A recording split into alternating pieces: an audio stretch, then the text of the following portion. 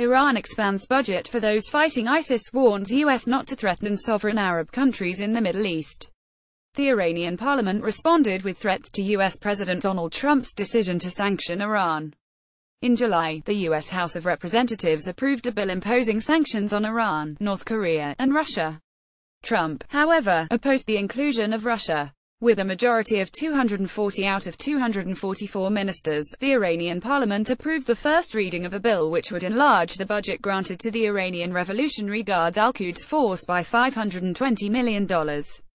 Much of the Al-Quds Force is currently deployed in Syria in support of President Bashar al-Assad's regime and the ongoing fight against ISIS in Syria and neighboring Iraq.